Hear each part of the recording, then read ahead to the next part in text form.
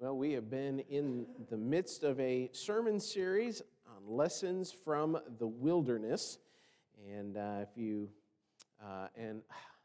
forgot to put the slides in OneDrive. So, since you don't have access to my laptop, they're not going to help you this morning. So, you get the morning off. You don't have to run slides during the message. So, I knew there was something I was meaning to finish, and that was it. But in 1 Corinthians, the Scripture tells us and reminds us, if I get on the actual right page, there it is, 1 Corinthians chapter 10, verses 1 through 6, verse 11 tells us, "Moreover, brethren, I would not that you be ignorant how that all of our fathers were under the cloud, and all passed through the sea, and were all baptized unto Moses in the cloud and the sea, and did all eat the same spiritual meat, and did all drink the same spiritual drink. For they drank of that spiritual rock that followed them, and that rock was Christ. But with many of them God was not well pleased, for they were overthrown in the wilderness. Now these things were our examples, to the intent we should not lust after evil things, as they also lusted. Now all these things happened unto them for examples, and they are written for our admonition, upon whom the ends of the world are come." Paul makes very clear that these things that were going on in the wilderness are for us as believers today. They're examples and warnings to us today as believers, and there are lessons that we need to learn from that. And just as a way of review, since last week was Mother's Day and we switched gears a little bit, but just going back, this is the fifth message in there, but we talked about the wilderness and how it is a picture of the Christian life as we through the blood of Christ, our Passover lamb, are delivered from bondage from the world in Egypt. Egypt pictures the world, the taskmasters picture sin, and we are delivered through the blood of Christ into a new life, and that new life begins in the wilderness, which is a time of testing, and it's a time of learning for the believer. God never takes you from Egypt directly to the Promised Land.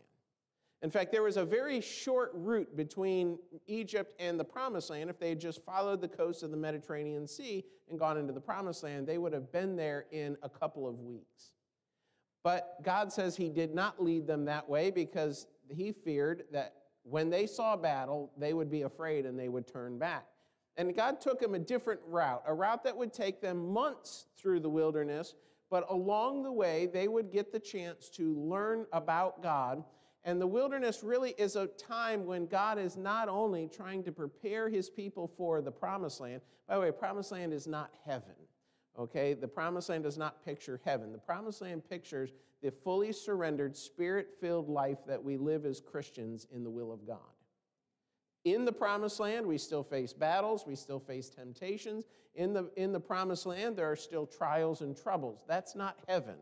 Aren't you glad there are no more battles to fight when we get to heaven? There's no more temptation to overcome when we get to heaven. But in the Promised Land, there are those things. And so Promised Land is a picture of reaching maturity as a believer in how you walk with God. And whether or not you go through the wilderness is not up to you, but how long you stay in the wilderness is. Some believers are content to live in the wilderness and never reach the Promised Land. I want to help you learn the lessons that will get you to the Promised Land and that fully surrendered, mature, faith-filled life that God wants you to have. Now, let's review the lessons that we've learned so far. The first message was on God's deliverance and how he delivered them from Egypt and how he brought the plagues, and then eventually, through the shedding of blood, his last plague passed over the Israelites but landed upon the Egyptians. And by the death of the firstborn and the shedding of innocent blood, they were delivered. All of that is a picture of Christ. Through the firstborn, God's firstborn's death, that's Jesus, and his shed blood, are we delivered from bondage and from sin.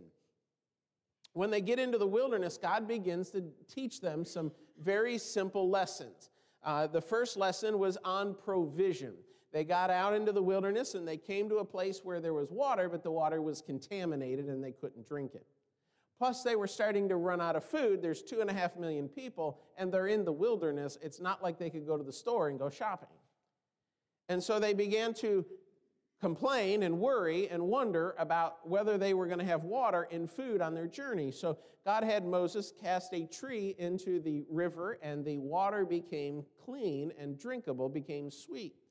And then God gave them the promise that each day he would rain manna down in the morning and quail down in the evening. So they had bread in the morning and meat in the evening, and God miraculously supplied the water that they would need for them and their animals. So they got fully loaded up. And then what God does after he teaches a lesson is he gives a test. And if you fail the test, you've got to go back and you've got to learn more about that lesson until you actually pass the test. And so to test the Israelites on the lesson of provision that God had taught them by supplying the water, or purifying the water and supplying the bread and the manna, God leads them to a place, the Bible calls it Rephidim, which literally means resting place. God led them to a place where they would stop and they would camp for a while. But if you remember, as we looked at this lesson, the Bible says, but there was no water there.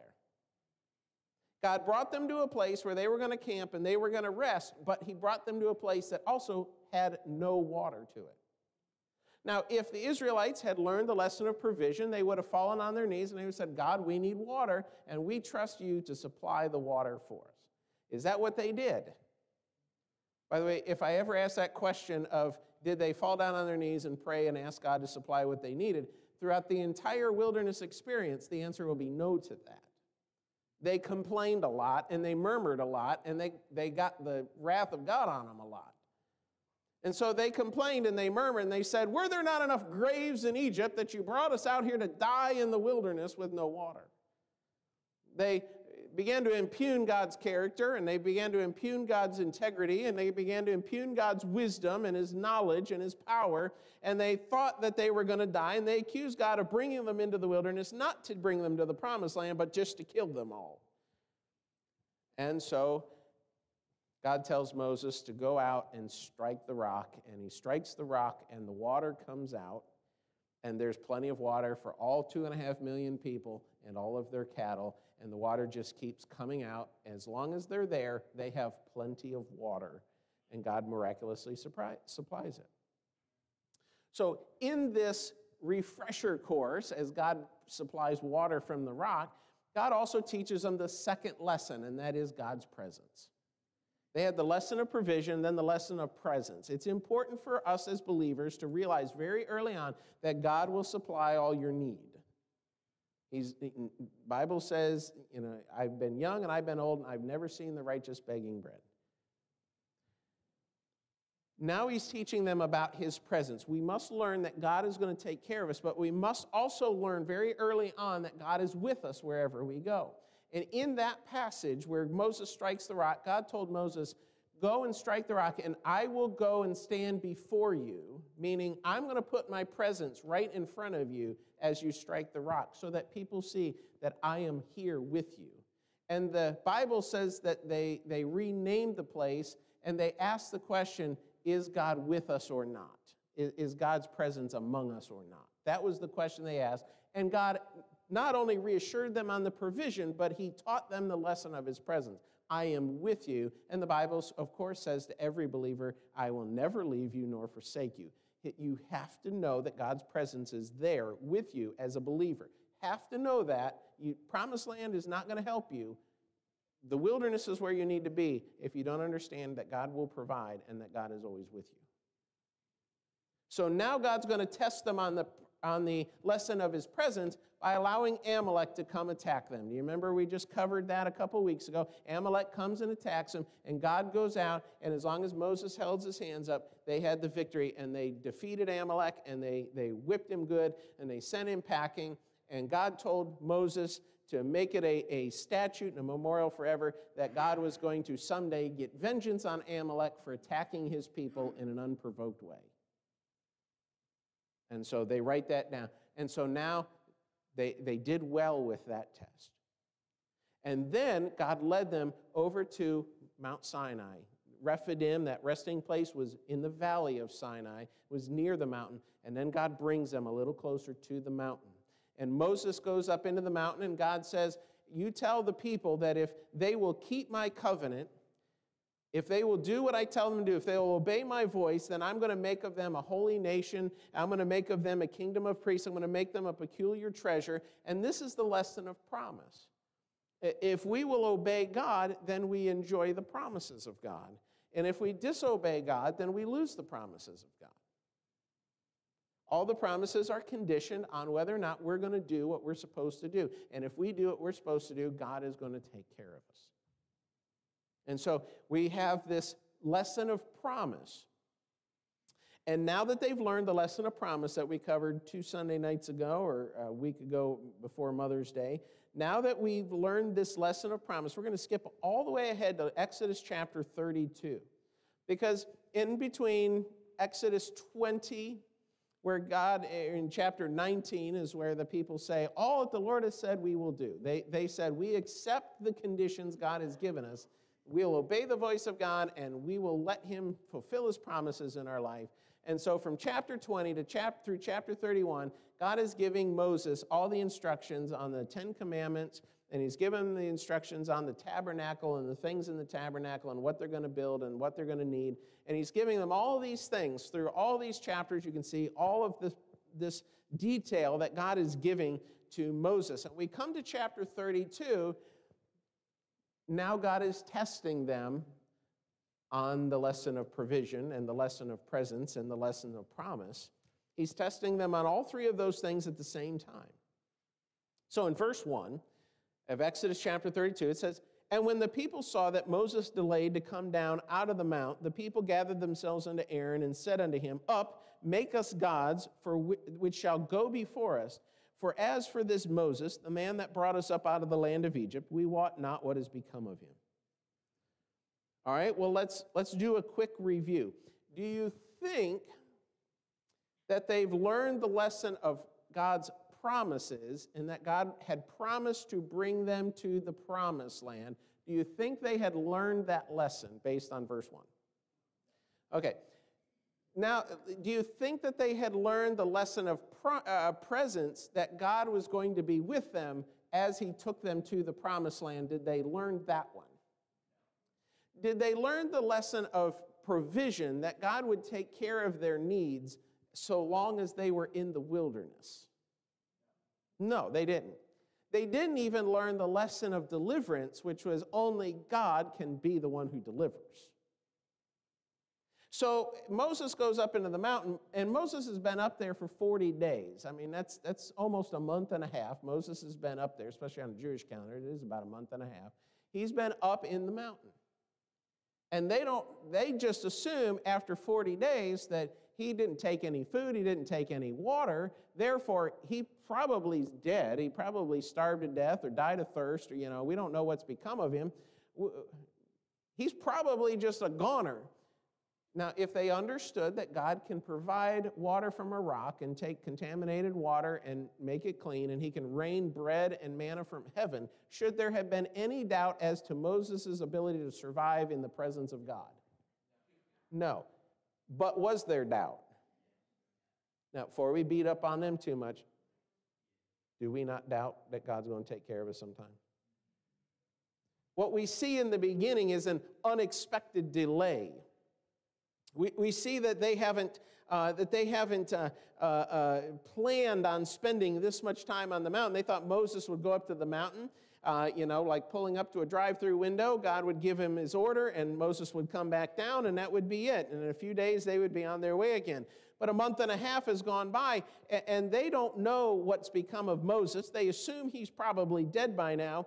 And so what they say is, up, make us gods. They tell Aaron, make us gods which shall go before us. Now, I used to think that they were determined to turn around and go back to Egypt. That's not what they're saying here. They're saying, we're going to go to the promised land, but we're going to make us our own gods to go to the promised land with. And the reasoning is, they say, for this Moses, the man that brought us up out of the land of Egypt. Did Moses bring them up out of the land of Egypt? No. In fact, if you hold your place there and look at chapter 20 of Exodus,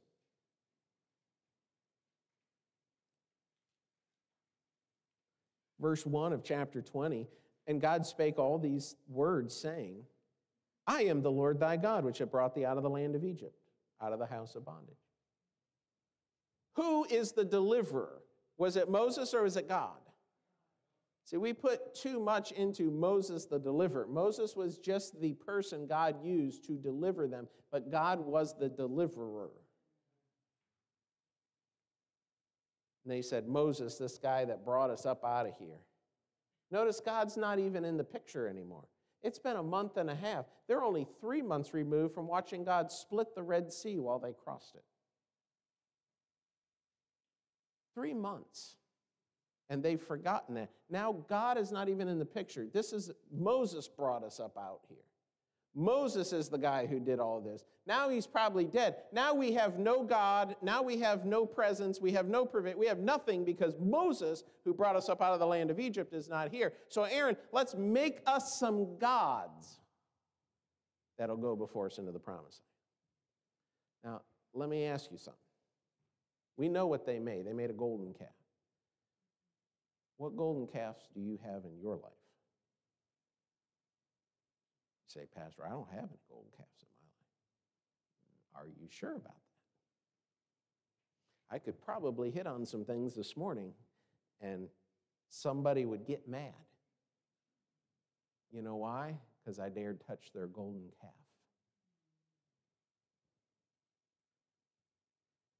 Anything that you're hanging on to, anything that you're not willing to change, anything that you're not willing to submit to God on from His Word in your life is your golden calf.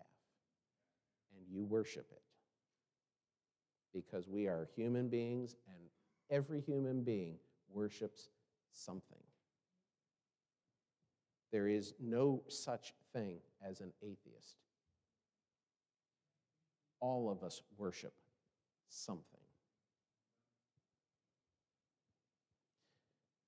In Exodus chapter 19 and verses 17 and 18, it says, Moses brought forth the people out of the camp to meet with God, and they stood at the nether part of the mount. And Mount Sinai was altogether on a smoke, because the Lord descended upon it in fire, and smoke thereof ascended as the smoke of a furnace, and the whole mount quaked greatly.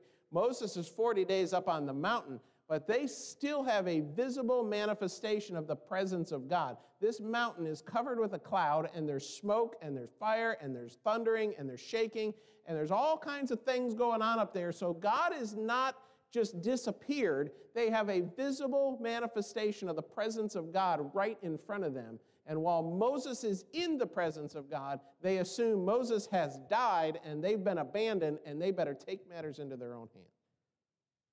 Now, we look at that and we say, that's stupid.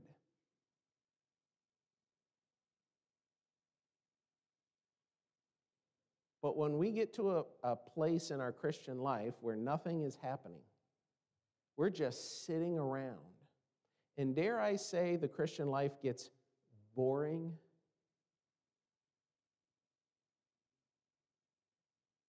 That's when we get into trouble. Part of their problem is they just got bored. They got bored. Instead of spending their time actively worshiping God, actively praising God, rehearsing all the things that God had already done with them in the first few months of this journey, they got bored and they started to think of things to do on their own. Now, every parent in here knows that when your child gets bored, bad things happen. No child has ever had a good idea when they were bored. They're all bad. They're all destructive.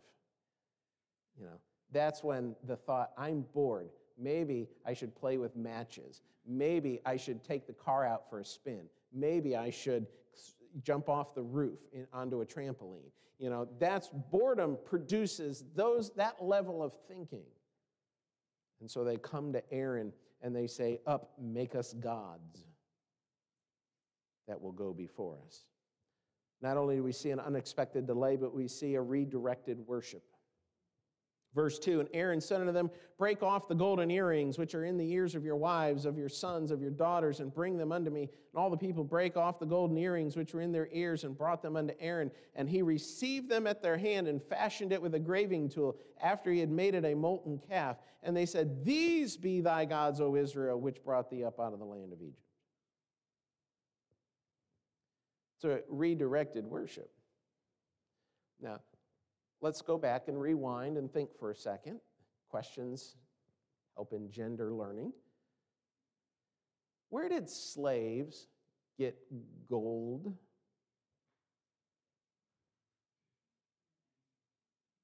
From the Egyptians. God had so messed up Egypt that they wanted them gone, and they started throwing money at them to get them to go faster. What do you need? You need my cart, you need my ox, here's some gold, here's all the cash I got, here's some rubies, here's some furs, here's some whatever, pots and pans and jars and oils and whatever I got, it's all yours. Just go, please go. And the Bible says that they were thrust out of Egypt like a child in the birth canal. They were pushed out of Egypt by the Egyptians. And they spoiled the Egyptians, that's what the Bible said. So it was God's deliverance that even gave them the things that they had at that moment, right? And they took what God had given them and used it to rebel against him. Can I say that you and I have been given many blessings by God, and not one of them are intended for our personal gratification. They're intended for his glory. When Moses comes down the mountain with all the instructions, you know what all that gold and silver and furs and carts and all those things are supposed to be for? It's supposed to be for building the Ark of the Covenant, the table of showbread, the tabernacle, the altar of incense, the brazen altar. All the things they would need in worshiping God. God gave them all that gold and all that stuff so that they could contribute to the worship of God in a meaningful way. Instead, they take what God had given them, and instead of using it the way God intended to, they use it for what they want to do. Do you have any golden calves in your life? If you take God's blessing and use it for yourself, you've made a golden calf. Golden calves, by the way, are not the way to make God happy with you, in case you didn't know that. In Galatians chapter 5 and verse 1, the Bible says, stand fast, therefore, in the liberty wherewith Christ hath made us free, and be not entangled again with the yoke of bondage. We are to stand fast in the liberty that God has given us. But a few verses later, the Bible says, for brethren, ye have been called unto liberty, only use not liberty for an occasion to the flesh, but by love serve one another. I'm glad as a believer in Christ, I have been set free. I have liberty. I'm not a slave to sin anymore. I'm at liberty. Why did God give me that liberty? So I can make myself happy? So I can serve my own lusts, my own desires? No, so I could serve my brother. So I could serve the other people in the family of God and bring glory to God through that. In James chapter 4 and verse 3, he tells us, you ask and receive not, meaning you're praying and you're asking God for things, but God's not giving it to you because you ask amiss that you may consume it upon your lust. God is not going to answer the selfish prayers. At least you should hope he doesn't answer the selfish prayer. Every so often, God gives you what you want, even when it's the wrong thing. Like Israel wanted a king, and he gave them one. And they regretted it. But God said, you're going to worship, you're going to obey that king, you're going to follow that king, you're going to do what he tells you, and when he taxes you, you're going to pay it, because this is what you wanted, this is your bed, you made it, now you're lying in it. The Bible says we ask and we don't have because we want it for ourselves. Oh, I want that promotion at work so I can feel better about myself. I can buy more things. I can have more of what I'm intending to do. God didn't give you your job so that you can glorify yourself. He hasn't given you your health so that you can glorify yourself. He hasn't given you your family so that you can gratify yourself. He's given it to you to glorify Him. We see an unexpected delay, and then we see a redirected worship, and then down in verse 9, we see a righteous anger. Let's just read down, get it all in there. Verse 5, and when Aaron saw it, he built an altar before it, meaning the golden calf. And Aaron made proclamation and said, tomorrow is a feast to the Lord. And they rose up early on the morrow and offered burnt offerings and brought peace offerings, and the people sat down to eat and to drink and rose up to play. See, they were bored. Let's go play. And the Lord said unto Moses, go, get thee down, for thy people, which thou broughtest out of the land of Egypt. See, you got to be careful of the excuses you use with God, because He'll throw them back at you. The people said, this man Moses has brought us up out of the land of Egypt. So God says, Moses, those, not my people, they're your people. The people you brought out of the land of Egypt. You don't want to go there with God. He'll play by your rules and still whip you. Like the foolish young lawyer that came to him and said, Lord, what must I do to inherit eternal life? You know what Jesus did? He humored the question. He didn't challenge the question. He humored it. And then that guy went away unhappy and unfulfilled because he knew there was nothing he could do to inherit eternal life. Jesus said, sell all your goods, give it to the poor. That was a bridge too far. He didn't have to sell his goods and give it to the poor to inherit eternal life. He just had to believe in Jesus, which is far easier. Jesus said, okay, you don't want to believe in me? You want to do it your way? Okay, here's what you have to do. It's going to hurt far more to do it your way than my way. My way, you just have to believe on me. Your way, you have to sell everything that you have. Something I know you're not going to do. At least the man went away knowing he was lost. Hopefully, at some point in his life, he realized he was talking to the Savior, placed his faith in Christ. Otherwise, he's burning in hell today. So these people that you brought, verse 8, it says, they have turned aside quickly out of the way which I commanded them. They have made them a molten calf and have worshipped it and sacrificed thereunto and said, these be thy gods, O Israel, which have brought thee up out of the land of Egypt. And the Lord said unto Moses, I have seen this people. You know what that means? I've seen enough. I have seen, it's been 3 months plus, now 40 days plus 3 months. I have seen enough. I've reached my limit, Moses. I have seen this people, and behold, it is a stiff-necked people. Now, therefore, let me alone, that my wrath may wax hot against them, and that I may consume them, and will make of thee a great nation.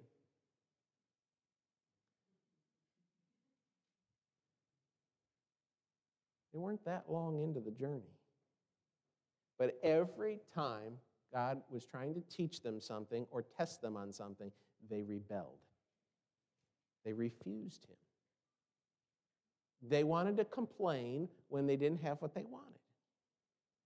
And God was so mad, He said, Moses, move out of the way. I'm going to go down there, and I'm going to kill them all, and I'm going to start over with you. You're still a descendant of Abraham. We'll just do it that way. Don't ever think that your sin doesn't still offend God. Oh, I'm saved. He loves me. I can do whatever I want. You don't think a holy and righteous God sees our sin and His blood starts boiling? Don't you think God would still be just and still be righteous if He had smitten us long ago? We think because we're saved, we're something. But we're only something because He's made us that something. But yet we still sin, and again, there are times we make mistakes and we fail, and we're trying to do the right thing and we still do the wrong thing, and there are times we just fall into temptation. But there are times that believers rebel against God. They say, I'm not doing that. And you don't think God the Father is sitting up in heaven saying, get out of the way, I'm going down there. I can tell you God still feels the same about sin and rebellion against him now as he did then. But God didn't destroy them all. You know why God didn't destroy them all? Because Moses got between God and them. Verse 11, and Moses besought the Lord his God and said, Lord, why doth thy wrath wax hot against thy people, which thou, don't put this on me, which thou hast brought out of the land of Egypt with great power and with a mighty hand. Remember, I didn't want to do this in the first place. I said, pick somebody else. Moses said, you're not dumping them on me. These are not my people, and I didn't bring them out. They're your people. Oh, I love the relationship Moses and the Lord had. Wherefore should the Egyptians speak and say, for mischief did he bring them out, to slay them in the mountains and to consume them from the face of the earth? Turn from thy fierce wrath and repent of this evil against thy people. Remember Abraham, Isaac, and Israel, thy servants, to whom thou swearest by thine own self, and said unto them, I will multiply your seed as the stars of heaven, and all this land that I have spoken of will I give unto your seed, and they shall inherit it forever. And the Lord repented of the evil which he thought to do unto his people. Moses here is a picture of Christ. You know, when you rebel against God and God's blood boils and he's ready to come down and do some smiting, you know who's between him and you? Jesus Christ.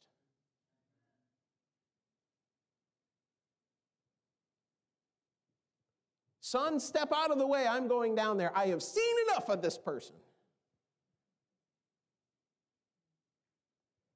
Jesus, wait a minute.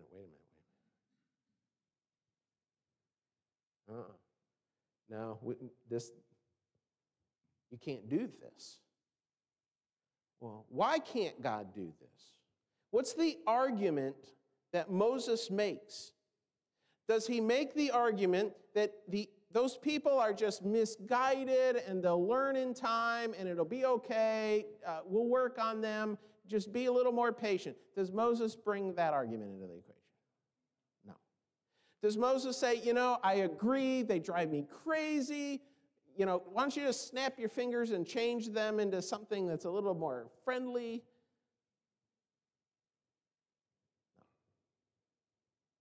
No. Moses makes two arguments. These are the only two arguments, by the way, that ever work with God. If you're going to change God's mind about something, you're going to have to make these two arguments, and you're going to have to be just and right in making these two arguments. The first argument's based on God's reputation.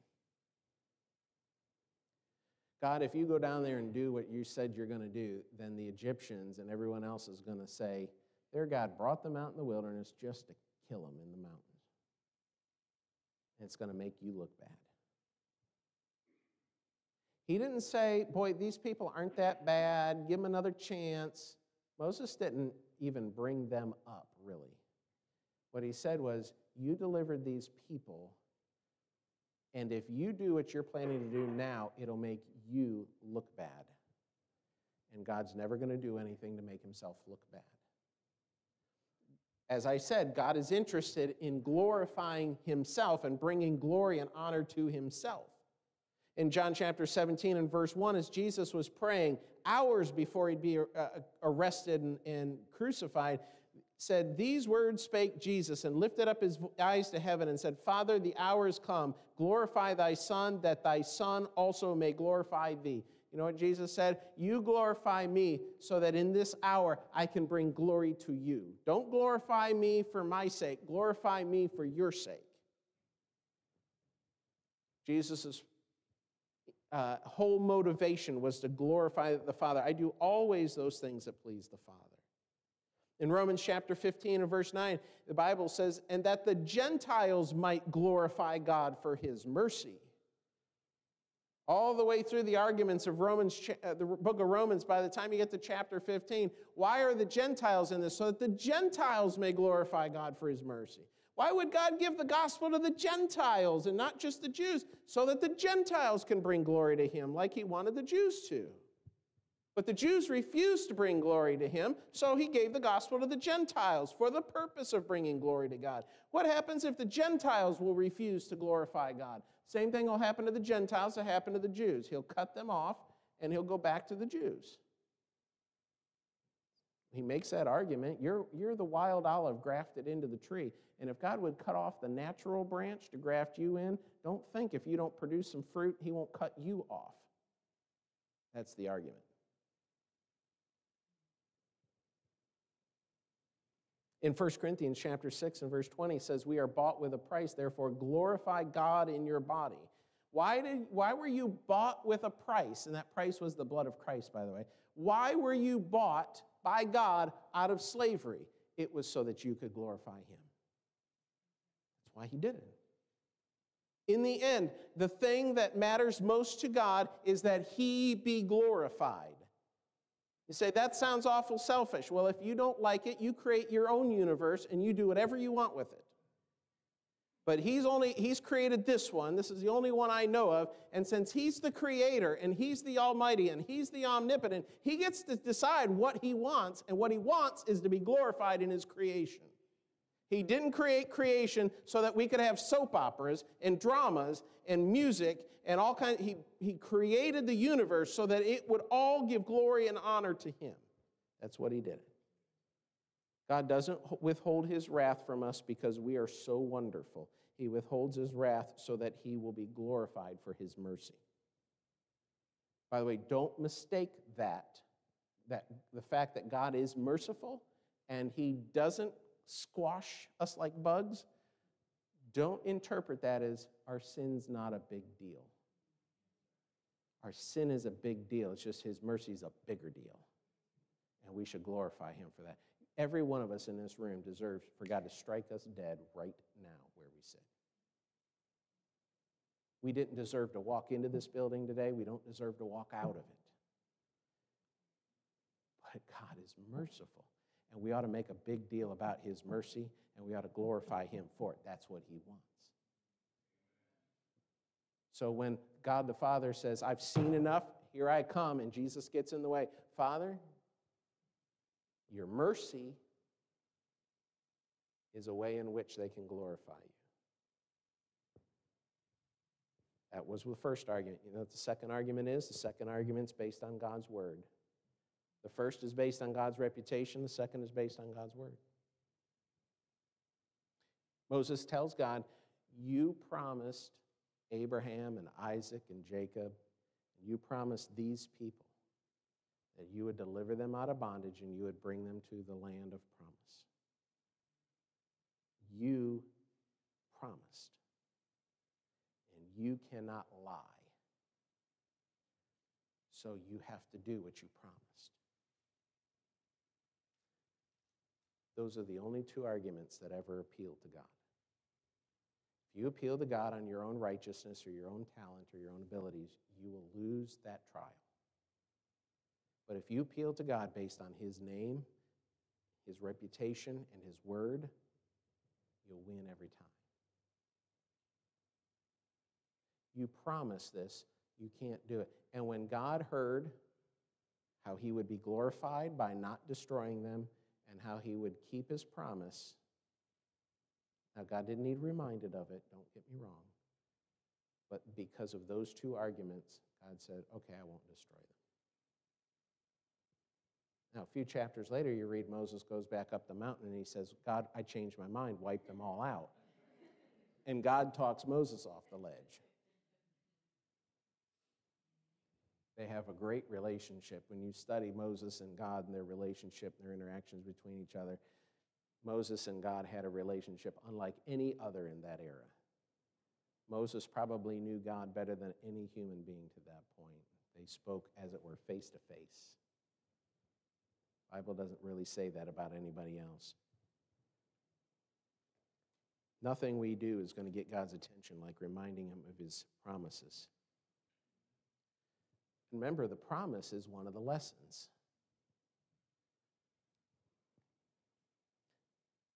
So when we sin, when we mess up, Satan will tell us, God doesn't want anything more to do with you. But God has a promise that he said if we confess our sin, he is faithful and just to forgive us our sin and to cleanse us from all unrighteousness. When I make confession in my prayer time and I say, Lord, I failed in this test again. I failed again. And I ask God to forgive me. I don't say, God, if you forgive me, I'll do better. God, if you forgive me.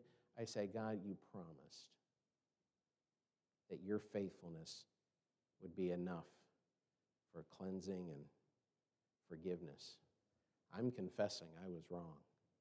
And I'm throwing myself on your faithfulness to do what you said you would do, to cleanse me. God will always keep his promises. So everything worked out good. Moses went down the mountain. He had a nice stern talking with them, and they all sang Kumbaya, and it was great. They had all the lessons down, and they went to the promised land, and it was great. Right? No. Skip with me down to verse 19.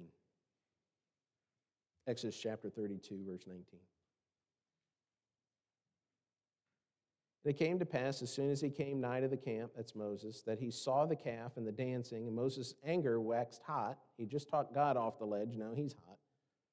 And he came, and he cast the tables out of his hands and brake them beneath the mount. And he took the calf which they had made and burned it with the fire and ground it to powder and strawed it upon the water and made the children of Israel drink of it.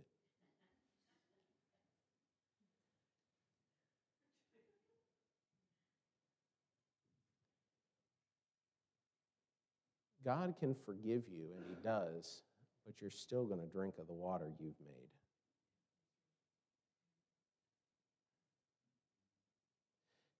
Don't get into this idea that, well, I'm a Christian, and so I can get away with anything. The Bible says, be not deceived. God is not mocked. Whatsoever man soweth, that shall he also reap. You made it, now you're going to drink it.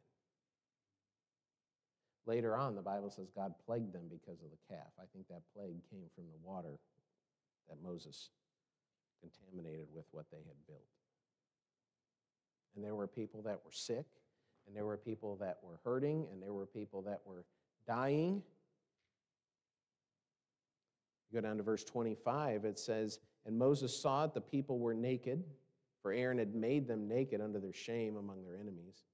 Then Moses stood in the gate of the camp and said, who is on the Lord's side? Let him come unto me. And all the sons of Levi gathered themselves together unto him. And he said unto them, thus saith the Lord God of Israel, put every man his sword by his side, and go in and out from gate to gate throughout the camp, and slay every man his brother, and every man his companion, and every man his neighbor. And the children of Levi did according to the word of Moses, and there fell of the people that day about 3,000 men.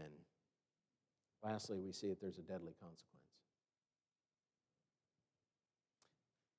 These people are pictures of the believer. There are times when there are deadly consequences on the believer for their sin. There are times when God says, you can't bring me any more glory, so I'm just taking you out. You're still saved. Paul talked about this at the throne, that some are going to stand before the throne of God with no reward left over whatsoever. It's all going to be burned up in the fire of his judgment, and there's going to be nothing, but they'll still be saved, though they have nothing to show for it. James talks about a sin unto death, and he says, don't pray for that. The Bible says there is a sin unto death. There are times when God says, okay, I'm done, and he takes you home. Don't lose your salvation, but the consequences are deadly. We have a New Testament example of this. Don't think I'm just pulling this out of whole cloth out of the Old Testament, because it was still happening this way in the New Testament. In 1 Corinthians chapter 11, the Corinthian church was taking the Lord's Supper and doing it in a carnal way, in an immoral way. And this is what Paul, under the inspiration of the Holy Spirit, wrote to them as the consequence of what they were doing. For he that eateth and drinketh unworthily eateth and drinketh damnation to himself, not discerning the Lord's body. He's talking to believers. For this cause many are weak and sickly among you, and some sleep. Paul said, God's judgment for your wicked use of the Lord's Supper has meant people are sick, people are infirmed, and people have died. Just like in Exodus 32. Some people got sick, some people were infirmed, and some people died because of their sin. Now, God doesn't do this when we forget something. If we skip church one Sunday, God doesn't destroy us. But when we rebel against God, we are taking a risk, an uncalculated risk, because I think people who rebel against God haven't learned enough to know what they're doing. They're too ignorant to even calculate the risk they're taking with God. One of the problems we have in Christianity today is we don't fear God like we ought to. We think Jesus is our buddy and God is our daddy and it's all cool, and now he's going to bless whatever I do. That ain't happening.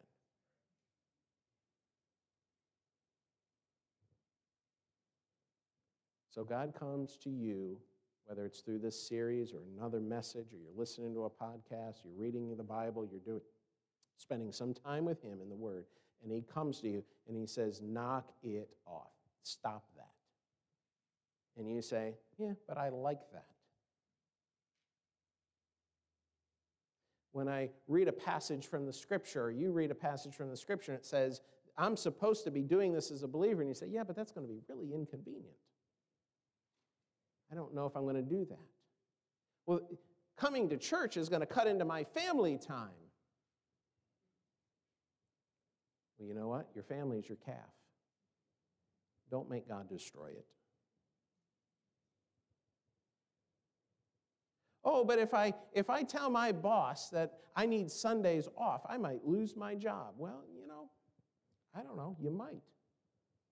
It may be God's will for you not to be in a job where you can't worship him and serve in his body. That, in fact, is always his will. It's never God's will for you to be working to the point you can't attend church and serve.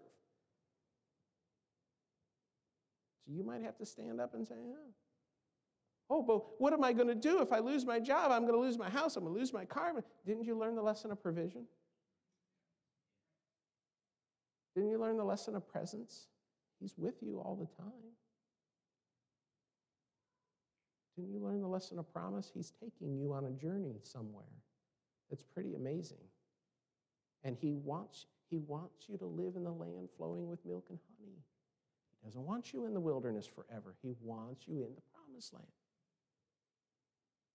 And Israel had to leave some things behind in that wilderness before they could go to the promised land. It wasn't just about getting God into them. It was about getting Egypt out of them. And as believers, we need to stop thinking like Americans, and we need to start thinking like believers. I might not be able to buy the newest iPhone when it comes out. Good. They're not worth a bucket of warm spit, in my opinion, anyway. The one that was released 8 years ago does about the same thing. I remember when we had phones for making phone calls. Now our phones do everything but make phone calls. How much time do you spend actually talking on the phone versus using it for something else? They're not really our cell phones, they're our cell entertainment systems. What's your golden calf? Probably have built one, you just don't want to admit it. Whatever you won't give to God is your calf. Don't make him come down grinded to powder. He will. He will. And if you keep building more calves, he may one day just take you home. I've seen enough. Time to come. Say, boy, that doesn't sound like a God of love. Oh, no, it is. He's a God of love, but he's a God of holiness too. You can't have one without the other. Let's stand together for prayer.